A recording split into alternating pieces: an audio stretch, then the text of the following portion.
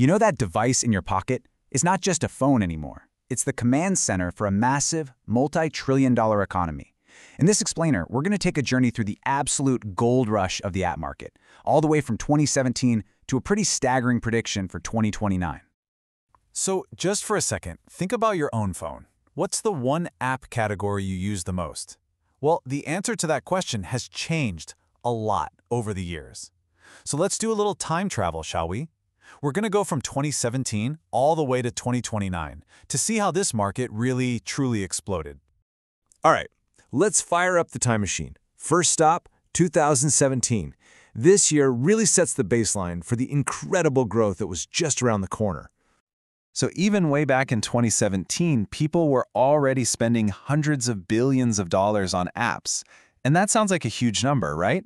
But honestly, that was just the warm-up act. It was nothing compared to the main event that was coming. And in 2017, the market was really run by just two heavyweights, games and entertainment. I mean, think about it. This was peak Angry Birds, peak Candy Crush, and we were all just starting to get into streaming services on our phones. These two categories were the undisputed kings of the App Store, no question. Okay, next up, let's jump forward to the post-2020 explosion. This is when the whole market just shifted into hyperdrive. Our phones suddenly became totally central to how we did everything. How we lived, how we worked, how we played. You can just see it right here. There was steady growth leading up to 2020. And then, boom, the numbers just rocketed upwards. This was the turning point, the pivotal moment when mobile apps became this absolutely essential piece of the global economy. So with all of this insane growth, who are the key players winning the app race today? Because let me tell you, the landscape is way more competitive now than it was back in 2017. So if you look at the market right now, you can see that games are still the heavyweight champion. They've got the biggest piece of the pie for sure.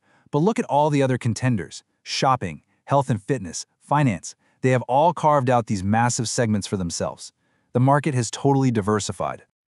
But here's the thing, being the biggest isn't the whole story. The real action is in the growth. I mean, things like wearables and the big global push to digital banking have lit a fire under health and finance apps. They're expanding at a crazy rate. People are managing their workouts and their wealth right from their pockets, and that trend is just skyrocketing. Now, for our final stop on this journey, the future. Let's take a look ahead to 2029, where the projections for the app market are, to be honest, kind of staggering. So we've gone from the start in 2017 through the explosion that's happening today. Now, let's take that final leap into 2029. Get ready for this number. By 2029, the total app market is projected to be worth $3.5 trillion.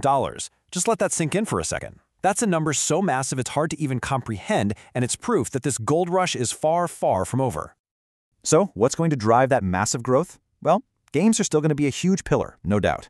But the biggest leaps forward, they're going to come from the apps that are just woven into the fabric of our daily lives, how we shop, how we manage our health, and our overall lifestyle. You know, a single quote from the source material just sums this all up perfectly. The future is mobile and it's massive.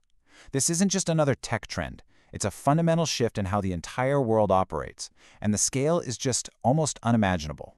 Which of course leaves us with one final, really fascinating question. When you look at these trends, from the continued dominance of games to the meteoric rise of health and finance, where is the next big opportunity? What is going to be the next billion-dollar app? That, right there, is the question on every single developer's and investor's mind.